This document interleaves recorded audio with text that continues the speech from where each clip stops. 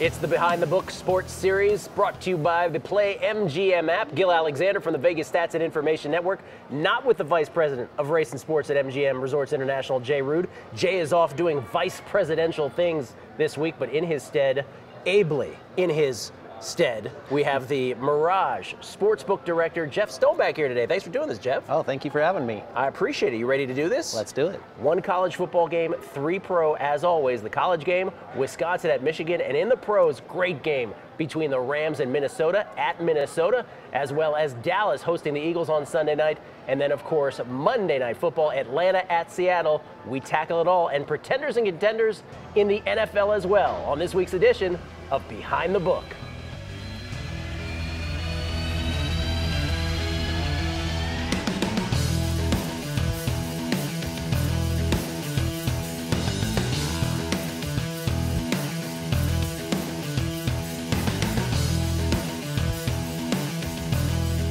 College football time live here from the beautiful Mirage Sportsbook in Las Vegas with the Sportsbook Director at the Mirage here, Jeff Stoneback, in for Jay Rood today. I'm Gill Alexander. Michigan, Wisconsin, the one real big game in college football this weekend. We were spoiled by a great college football week last weekend. That's the marquee game. Wisconsin opens as a 10-point favorite, Jeff. Now it's 7.5. Big move. Yeah, a lot of money on Michigan. Michigan won this game last year in a slugfest, 14-7.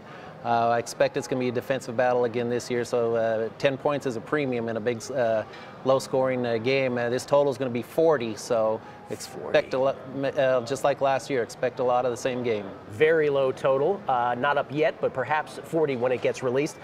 Michigan, 2-loss team this year, but the 2 games they have lost, Penn State ran all over them, 224 yards. Michigan State gained 158 on them. And conversely, take a team like Iowa, who ran all over Ohio State. They play Wisconsin. Wisconsin holds them, Iowa that is, to 25 yards on the ground, 41 through the air. At least through those stats, it looks like Wisconsin should get it done here. But like you said, there's been a lot of money on Michigan, sharp money, and expect some more money to come in on Michigan. On Saturday, I would not be surprised if this line closes at 7. I think there's still more money out there on Michigan, and it's going to be coming in this weekend. Should get to 7, I would imagine. That's probably right. Probably ends right there and stays on 7. Yeah, it won't go any lower than 7. Yeah, won't go through the key number. Early game, Saturday, 9 a.m. Pacific, 12 noon Eastern. Yeah, like we were talking, that's the biggest upset of the whole day right there, that this game goes at 9. This should be the primetime game at 5 o'clock. Why it's not, I don't know, but it's the only good game on the board this week, and it'll be over by noon.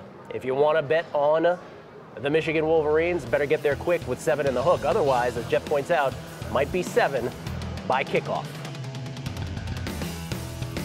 Maybe the best game on the Week 11 NFL slate is a day game between the Vikings and the Rams. Vikings, 7-2, 2-point favorites at home against the 7-2 LA Rams. 2 teams in the NFL that have really surprised a lot of people. The Vikings will go with Case Keenum once again, at least for the start of this game. Teddy Bridgewater will sit. And the Rams, Jared Goff all the way. They've been doing great. This is 2 now. It was at 1.5. Some shenanigans behind the desk about how you guys opened this number, where you were expecting money to go? Well, we've been taking a lot of Ram money the last few weeks. They've become a public team. So we hung this a little light, 1.5 on the Vikings, hoping to get a little money on the Vikings, anticipating some public money on the weekends on the Rams, and that's what we did. We took a sharp play at -1.5, and we're at 2 right now. Interesting. So let me try to put that in layman's terms. So you guys get a lot of Rams money. They've become a somewhat public team. The public loves the Rams.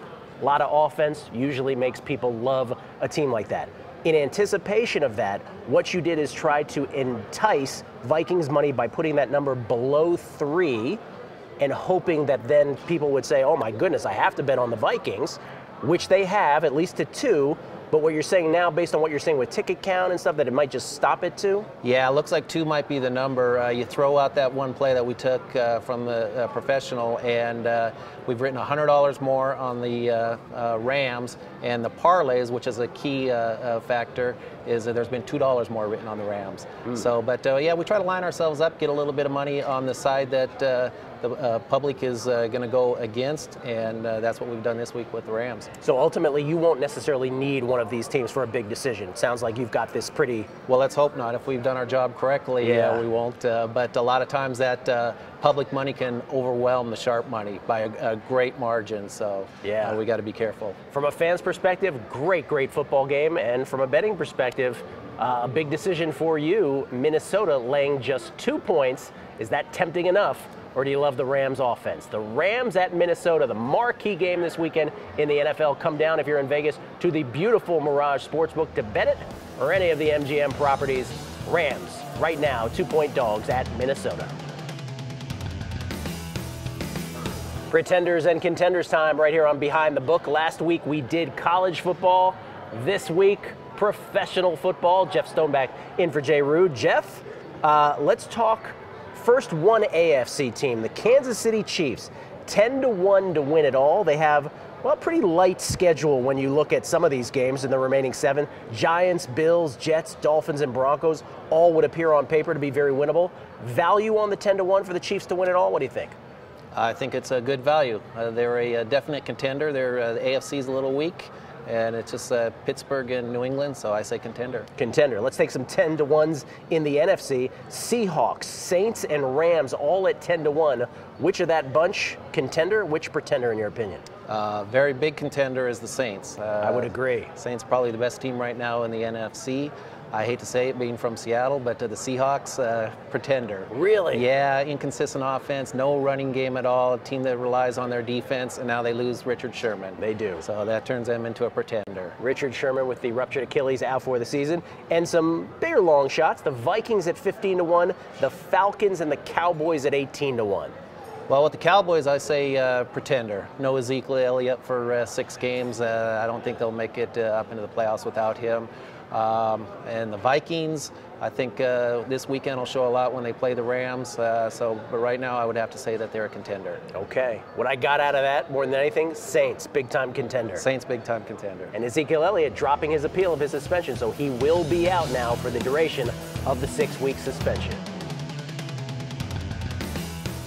Sunday night football time right here on Behind the Book. Gill Alexander from VSiN, Jeff Stoneback, the sportsbook director here at the beautiful Mirage Sportsbook here on the Las Vegas Strip. Philadelphia at Dallas Sunday night.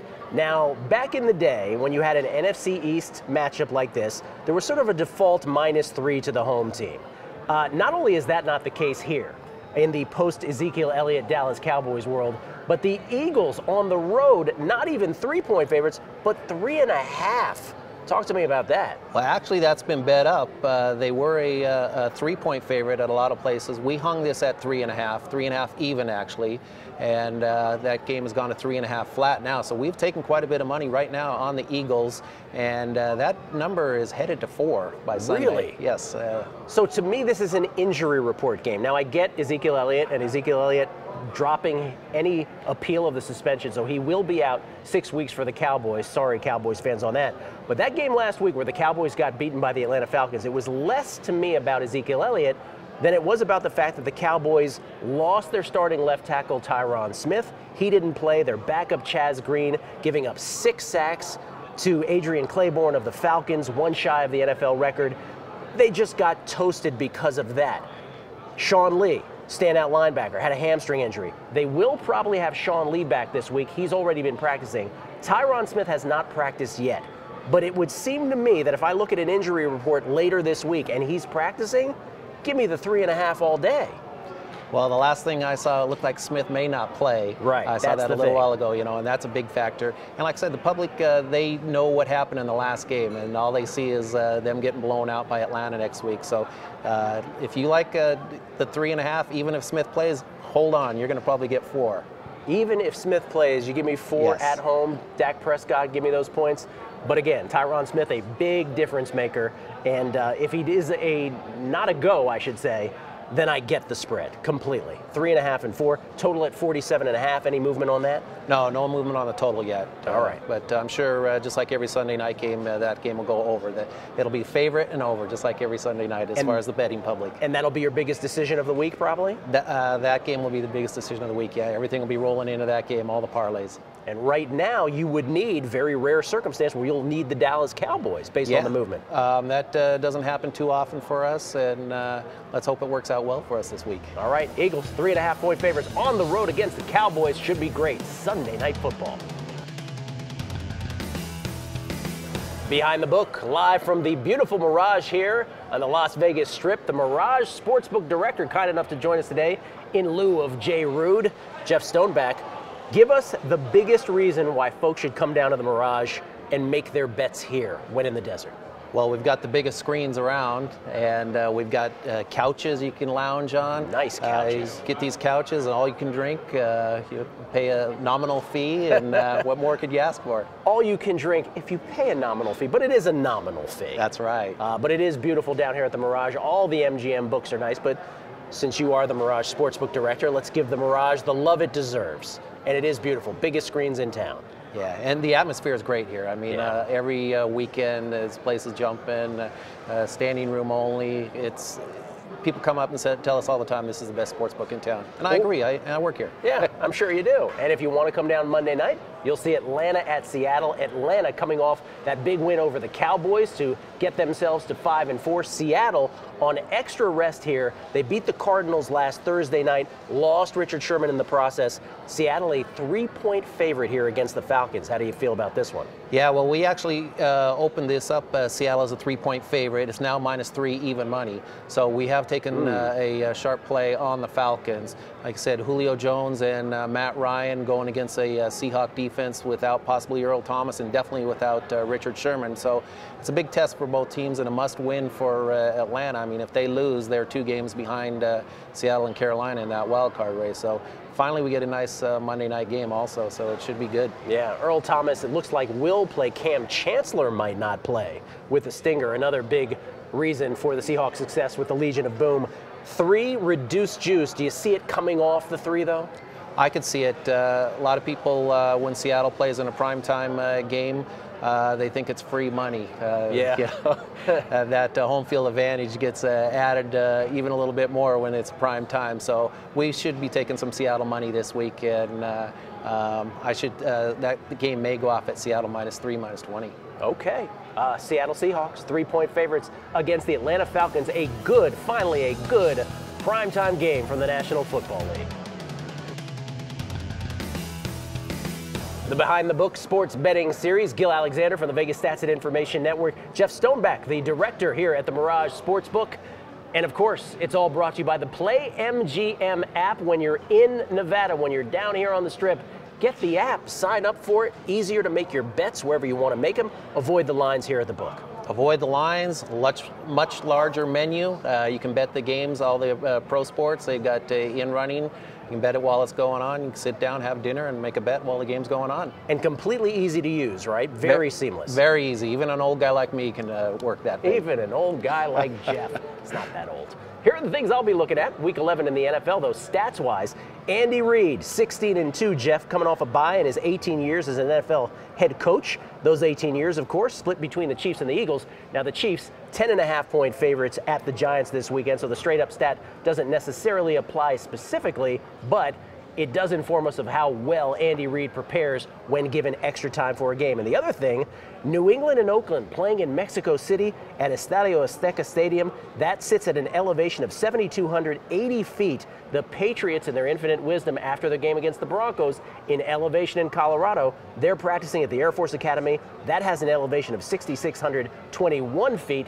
All to acclimate themselves to the altitude. We'll see if that manifests in a game in Mexico City where the Patriots are 6.5-point favorites against the Raiders. What will you be looking at? Actually, we'll be watching a couple of those games that you just mentioned. The Chiefs, we've got a lot of large parlay liability already on them. They're playing the Giants.